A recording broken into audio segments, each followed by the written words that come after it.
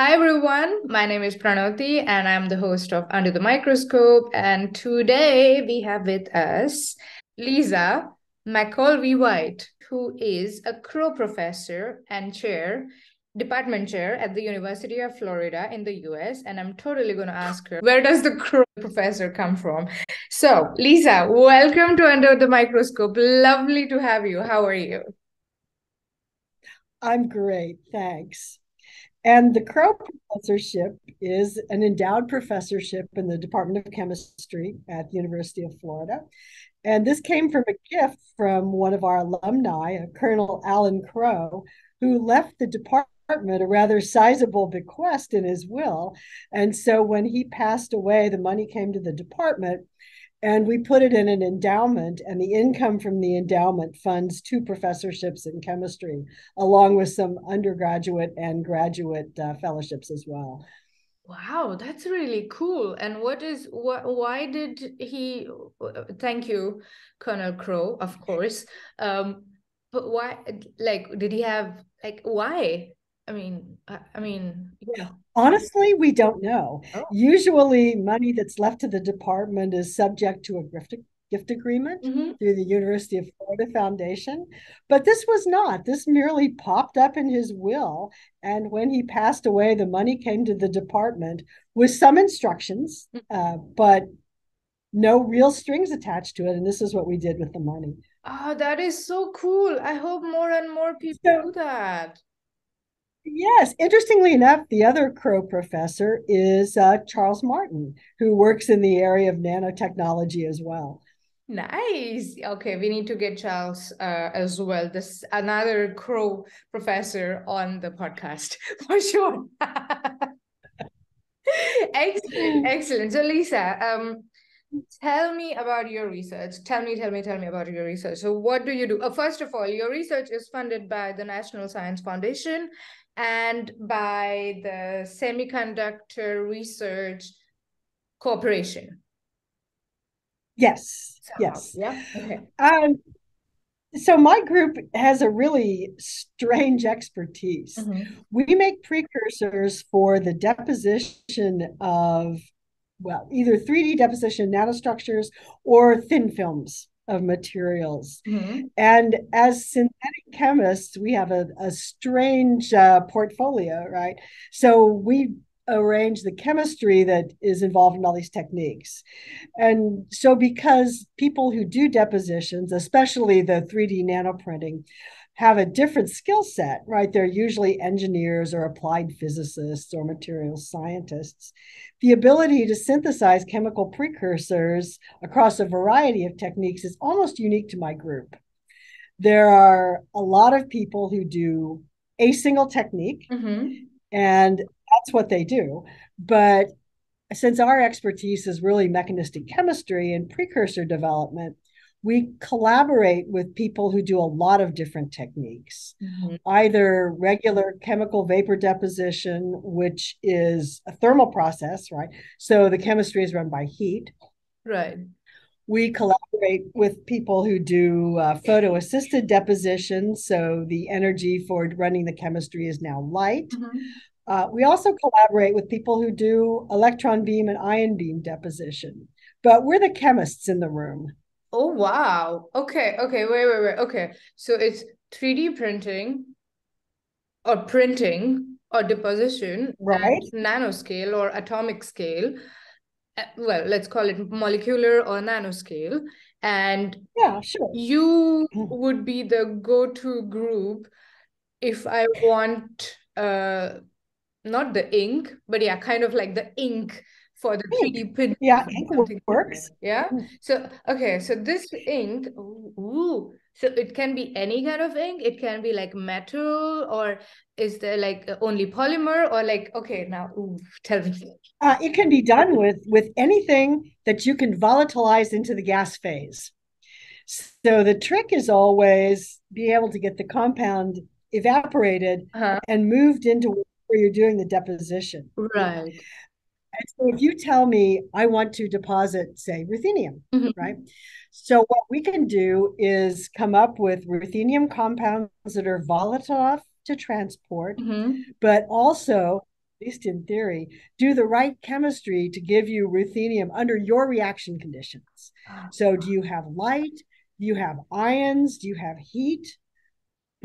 So we can work with that, and we understand the mechanisms by which our chemical compounds decompose under all those conditions. And we can give you something that is at least, say, mostly ruthenium, if ruthenium is what you want. Oh, that is so cool. Oh my God. Because back in the day when I was an active researcher, I also did chemical vapor deposition of graphene, but I also did a lot of like sputtering and all these kinds of, physical vapor depositions, not the chemical vapor deposition. Right.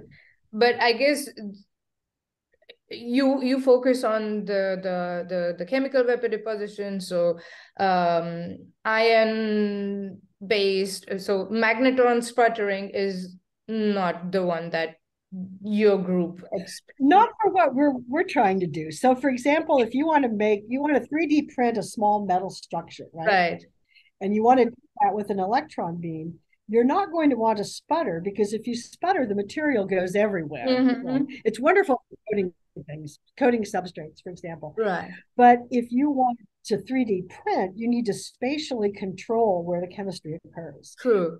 And so one of the ways in which this is done is to use a scanning electron microscope. And so the electron beam is tightly focused for imaging, right? You're imaging small areas. Right. And if you think about it, as you image with a focused electron beam, you're sweeping a pattern left or right, up and down. Right. But if what you have is chemistry that works when it interacts with the electron beam, then if you imagine your electron beam is sweeping out a pattern, it's rastering, you turn the beam on and off while the chemistry is in place, right? Your molecules are in place. It's either going to deposit or not. Oh my God. And think about how a 3D printer works with polymers, right? You're putting plastic, either put it down or not, as you sweep a pattern with the printhead. Right. We're doing exactly the same thing with gas phase precursor and an electron beam.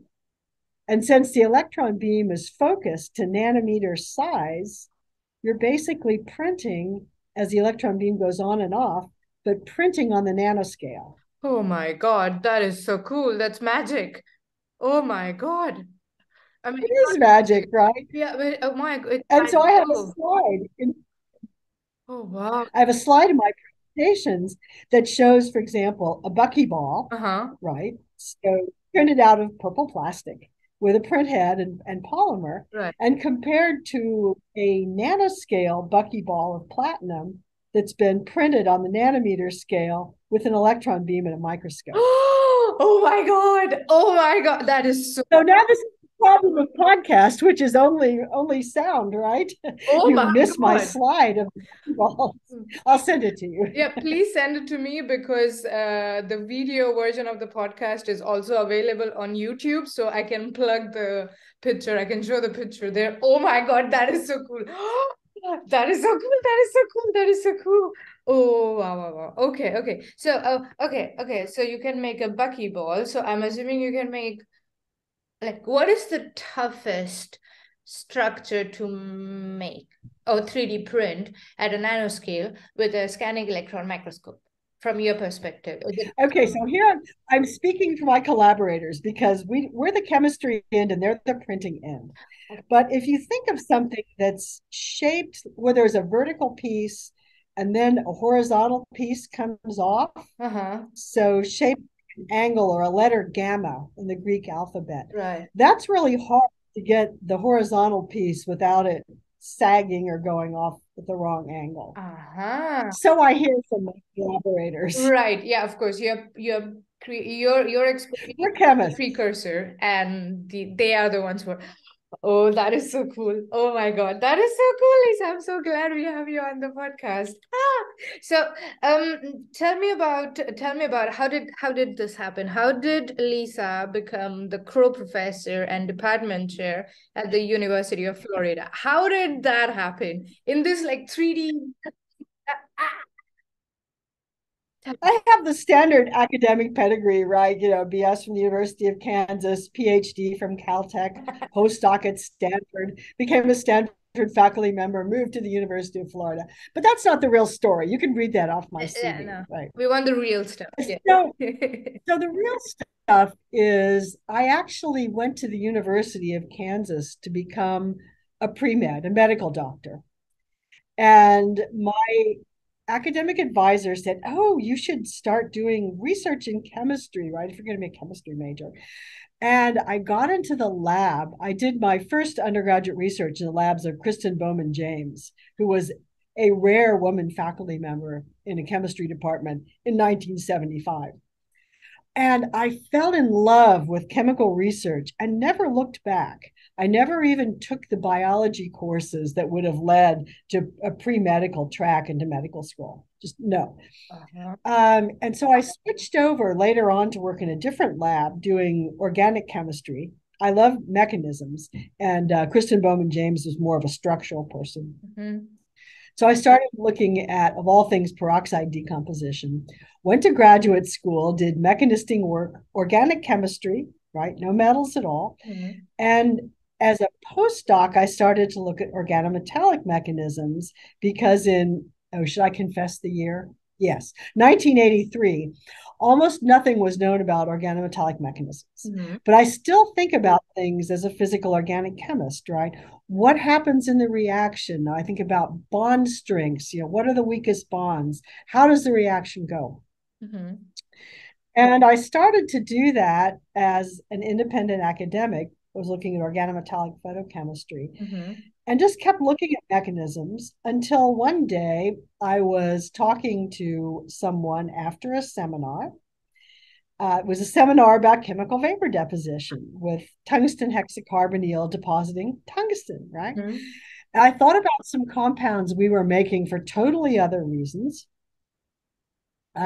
which had metal nitrogen multiple bonds. And I thought, you know, if you did the same thing, maybe you could make tungsten nitride out of this. Mm-hmm. So I called up a friend in chemical engineering and asked him, is tungsten nitride good for anything? And there was this long pause and an expletive at the other end of the phone, which I won't repeat for your podcast. And he said, do you know how to deposit tungsten nitride? I said, maybe. Right. And it turns out that that was the exact moment when chip manufacturers were moving from aluminum metallization to copper. So metallization is the wiring in a computer chip. Uh-huh. Uh-huh. And it turns out that copper migrates all over everywhere if you don't confine it in what's called a diffusion barrier in your chip. Mm-hmm. And copper is a mess where aluminum is not. Mm-hmm. And so tungsten nitride is one of the candidate materials for barrier materials for chip manufacturing. And I had no clue, right, that this could actually be something valuable. This is why you talk to other people. Yeah. And he and I started a collaboration which lasted, I don't know, for 20 years and probably 50 or 60 papers Mm-hmm. on chemical vapor deposition of metal nitride films. Oh, wow. And this technique eventually moved to my lab. When he retired, we stole all of his equipment out of chemical engineering with permission. We moved it all up the hill. We do this in my own lab, regular CVD at this point. Uh-huh. Okay, so then we started looking at precursors for CVD because we knew how to do mechanism-based stuff. And then other people started talking to me like, can you do electron beam precursors? And my response was pretty much like the nitrides, like, there's electron beam deposition? What? But we got drawn into it. Same thing with photochemical deposition, although we did know something about photochemistry, we didn't know you could do deposition with it. Mm-hmm. And so all of my friends have drawn me into these other areas collaboratively. And then all of a sudden, we became the go-to people for any technique you wanted, right? Because we were willing to try these things that we thought they were weird, but they sounded interesting. And that's where all the electron beam deposition and ion beam deposition works similarly, except with ions instead of electrons. Right. Yeah. And now we have this whole portfolio of precursors, and here we are. Wow, that is, oh my God. So how did, okay, wow, wow, wow, that's quite a journey. So you wanted to be a medical doctor or, Yes, oh, okay, but yeah, decades ago. decades Yes, ago, but I'm so happy you did not become the medical doctor and you are rather, I am you too. are. But, you know, I'd have died of COVID, right? So, as a medical doctor, my age. Absolutely. Yeah, so it's really been a kind of a random walk through science, but the dots all connect, right, from one place to another. Yeah. But I ended up in a very different scientific space than the one I expected to be in. Yeah, I can imagine. I mean, I did not know that there is, I mean, of course there is like I'd heard about the nano 3D printing with electron microscopes, but I didn't think that of course you need a precursor. And of course, oh Of my course, God, of of course. course. And so, what was done before people like me got involved in this Yeah. is that people who wanted to do electron beam deposition bought chemical vapor deposition precursors, right? So, there's a wonderful story about platinum, all these platinum objects, Right. where if you're a chemistry buff, right, the go-to precursor for chemical vapor deposition of platinum is methyl cyclopentadienyl platinum trimethyl. But that's 9 carbons for every platinum atom. Mm-hmm. But you can buy that. It's commercially available. It's volatile because people use it for CVD. Mm-hmm. And they use it for electron beam deposition. Mm-hmm. But the CVD always has an additional reactant. It has either an oxidant like ozone or O2, oxygen, Mm-hmm. or it has a reductant like hydrogen. Right. And it turns out that the chemistry of ozone and the chemistry of electron beams are not the same at all, right? And so you take this fabulous commercially available CVD precursor and you irradiate it with an electron beam, and you get material that the stoichiometry is platinum to 8 carbons. So you lose only one of the carbons. And so what you mostly make is nanocrystalline platinum embedded in a matrix of carbon. Oh, wow. And this is what they call platinum deposits. Sorry, guys, That's not that's not what that platinum. is. Nuh-uh, nuh-uh. It's carbon And deposit. so I got involved when someone said, "Can you design a precursor that will have a higher platinum content Mm. than, platinum C8?" So let's start with not having that ring with the 6 carbons at the top. And this is how we got drawn into this project. Uh-huh. And so then we had to start worrying about, well, what does an electron beam do to molecules, right? It's not what heat does to them, it's not what ozone does to them. And so then the mechanistic chemistry started coming into play. Uh-huh. Nice. Nice. That, oh wow. That is so cool. And I was actually also wondering how are you, I mean your group is like the expert in creating precursors out of thin air. Of course, I'm dramatizing it. But I mean Black it's magic. magical. Yeah, that's how magic is. And I was wondering where does the semiconductor industry comes in? But when you talked about your journey and this postdoc of yours and like, hey, what? So that makes sense now. I can tell you what they're paying us to do now. Yeah, tell But me. in terms of the electron and ion beam chemistry, Mm-hmm. the ability to write metal lines on the nanoscale comes up a couple of places in the semiconductor industry. One of them is in the repair of masks that are used for photolithography. Mm-hmm. Yeah. Right. So chip manufacturing involves a step where they shine light through a photo mask and develop a pattern on the chip.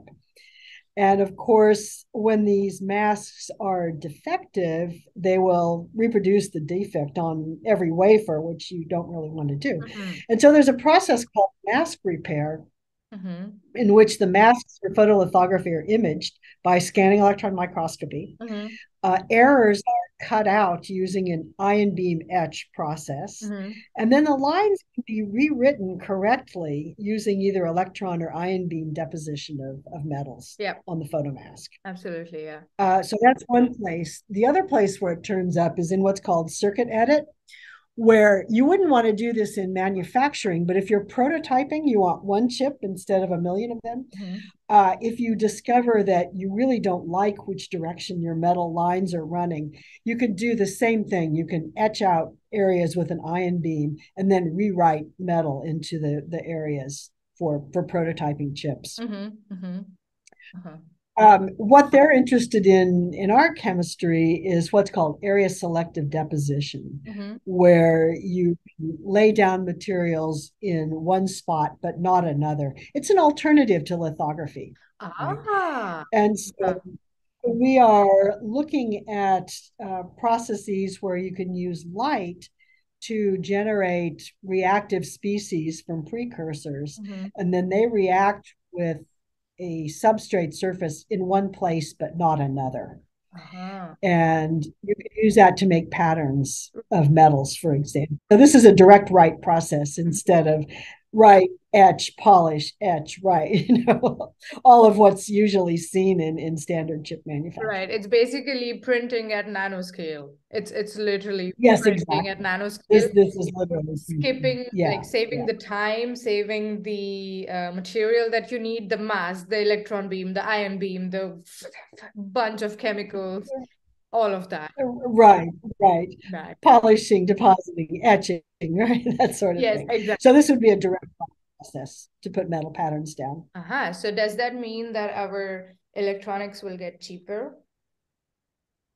Of course not. No, I mean, they might, right? Because manufacturing always scales. But I'm assuming about anything that involves money, right? Yeah, that is true. But yeah, that sounds really, really cool. Oh my God. Okay. So Lisa, you have already told me so many projects and so many stories, which are so cool. But if I have to like put you on the spot and ask you, okay, give me one research project that you're most proud of. And I know this is like it's like asking, okay, which child is your favorite? Everyone. Oh, I love them all. My children as well as the projects. I think the one that's most fun to talk about is electron and ion beam chemistry, the 3D printing on the nanoscale. Because if I give talks to chemists, most likely they've never heard of this, and it's the weirdest thing they've heard all week. But the visuals are so stunning, right? You have all these images of little 3D nano printed things. And you could say, oh, we developed chemistry that does this better, because the people who can make these fabulous objects are not chemists. It's not what they do, right? They buy precursors or get them from their collaborators like us. And so it's really fun to talk about it, because if I talk about it in a nano audience or a material science audience, they're amazed by the chemistry. They view synthetic chemistry as black magic, which it only sort of is. And if you talk about it to chemists, they're fascinated by the printing and the objects, because that's outside their area of expertise. So it's really a project that when you talk about it, it has something for everybody to be amazed about. Yeah, absolutely. So 3D printing with an ion beam or electron microscope, which either one. We talked mostly about electron beam, but ion beams can do the same thing, right? And so when people who know anything about ion beams, they normally think of etching, right? Yeah. Either etching a surface or cutting out a sample for TEM. Yeah. They think of it as a destructive process, right? But you can actually deposit with ion beam as well. It's a similar setup as electron beam chemistry, but now you have a gas doser tube and a focused ion beam, a FIB, for those people who are familiar with it. And you can deposit things in that way, except here's what's interesting about ion beam deposition is you always get sputtering, etching, concomitant with the deposition. So it's two competing processes. You have deposition of material and etching of material. Mm. And if you're lucky, you can purify your deposit as you go, because if the impurities selectively etch or selectively sputter, the material you end up at the end with is purer than what you get with electron beam chemistry, where you don't get really that much etching. That makes sense. Yes, that makes sense. I only knew, I mean, of course, for fib, like in the destructive way, the ion beam, but like molecular beam epitaxy, there also they use ion beam, right? Molecular beam epitaxy, where it's like you pull out Oh, like the silicon crystal or I don't know, whichever crystal. But that no, but that method is different. I think there you start with your starting is like this one crystal and then you pull it out.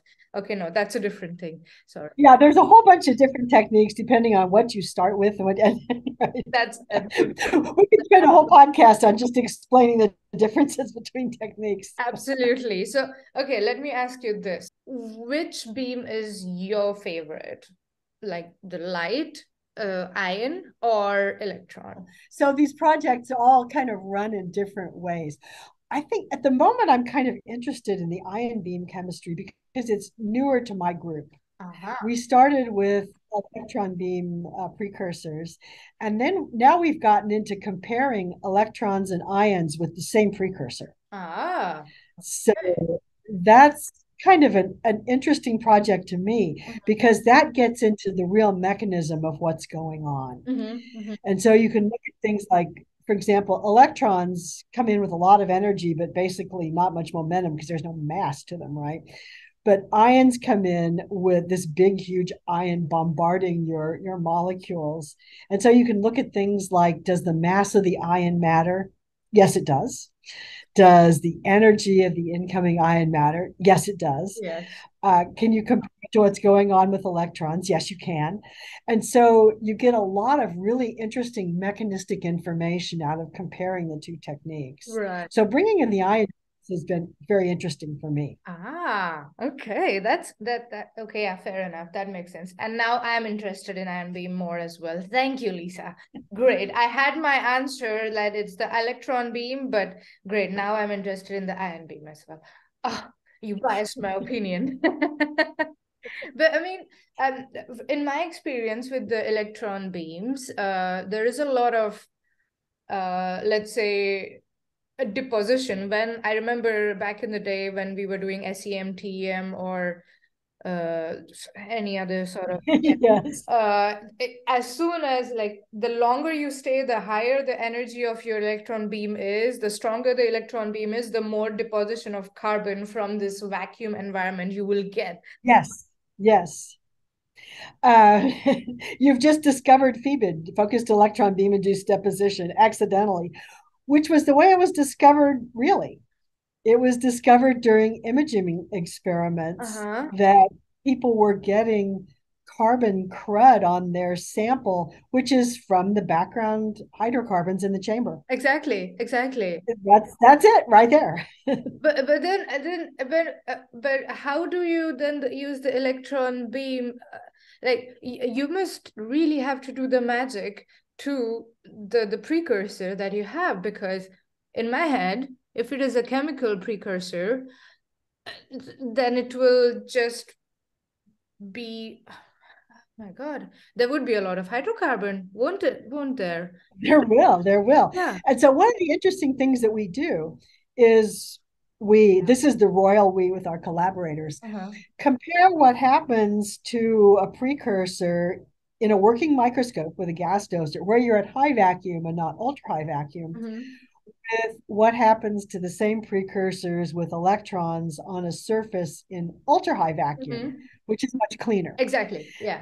And the answer is always that the carbon content will be higher in a real microscope because of the chamber background. Yeah.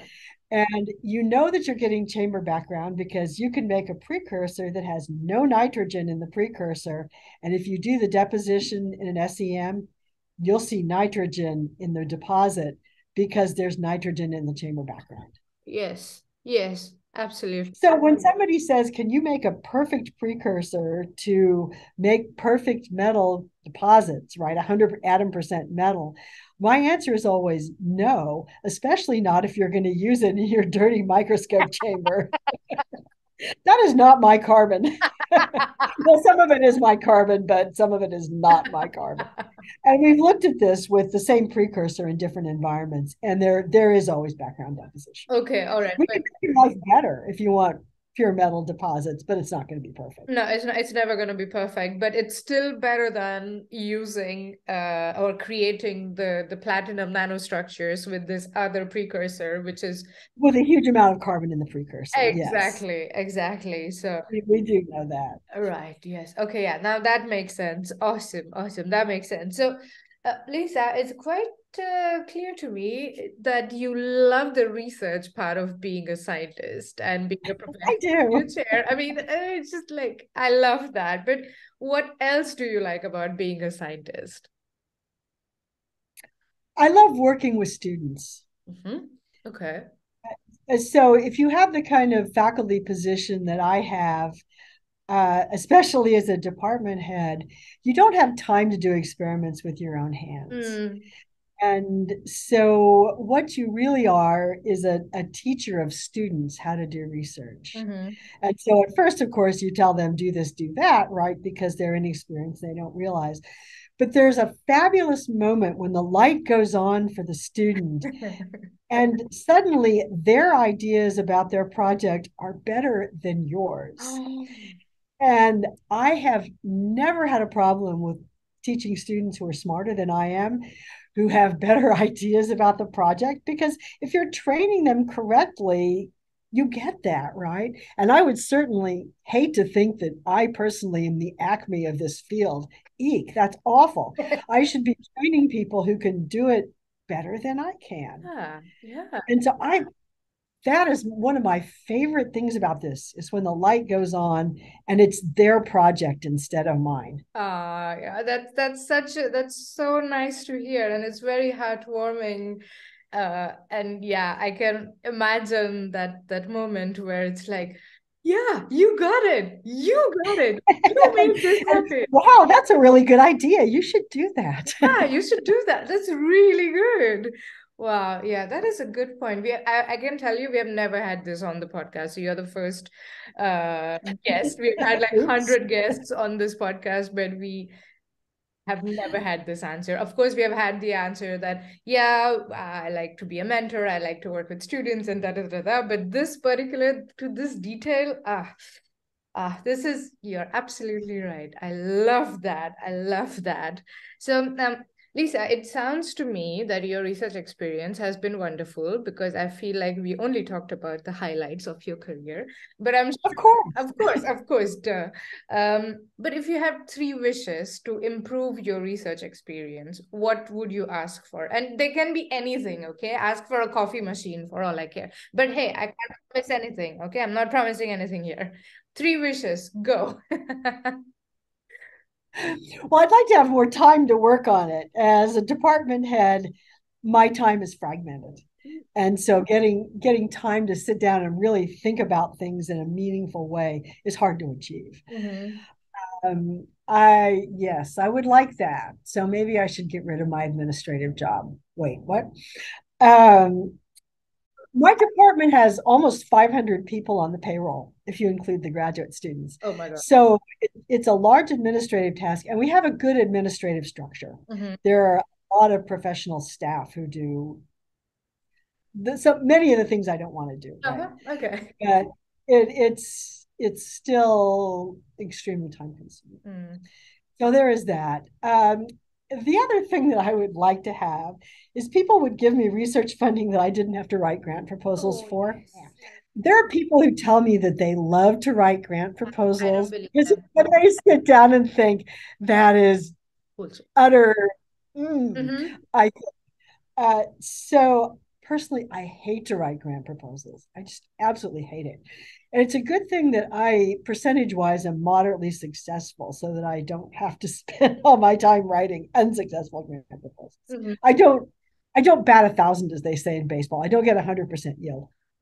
but I do pretty well. Uh-huh. So I utterly hate that. Mm-hmm. Um, so and the last thing is it would be really more time to work with students, which is kind of the same first answer again. Mm-hmm. But I love to work directly with students. Oh, okay. And as a department chair, I don't teach in the classroom. That's the one thing that goes away out of my schedule. But I do have a fairly large research group for somebody in this position. I have 14 graduate students and 4 undergraduates who work in my group. So I would like to have more time to actually work directly with students. And that time has gone down as I've become an administrator as well. Very realistic wishes. I want to say they are realistic, even if I know they are not, because I think we would continue to have to write grant proposals. And for some reason, That's really sad. yeah, that's really sad. And I agree with you. I think people who say that they enjoy writing grant proposals, they are psychos. There's something wrong there. They may enjoy thinking about the project, but the actual writing Writing part, that, mm-mm. no. No, no, and then you need like recommendation letter, then you need the budget plan, and nah, nah, no, not doing that. No, absolutely not. But no, all three very realistic quote wishes. I hope they come true. Um, And a better coffee pot would be good too. Okay, okay.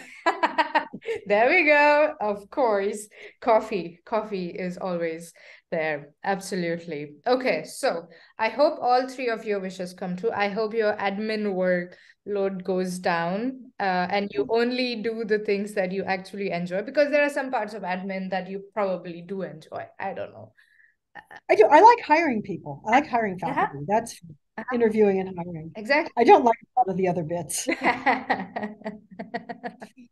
Let's talk about that. Hopefully, next time you're on the podcast, and yes, you are coming again, Lisa. That's happening Oh for no. sure. Hopefully, by then, you can give us an update on all of your three wishes, how it has improved. Let's just put it all out in the universe. Great wishes. I really hope, I genuinely hope they do come true. To not 100%, but maybe 95% is also okay. This has been wonderful, Lisa. But before I let you go and do your thing, be it admin, be it science, be it supervising the students or writing a grant proposal, what can the followers expect in the week that you're taking over the Real Scientist Nano Twitter account? Well, early in the week, I thought I would introduce them to my research group, kind of a little bit of what we do. And then I was going to cycle through the projects kind of one at a time during the week, explain a little bit, as much as you can on Twitter. I'm not going to write long threads.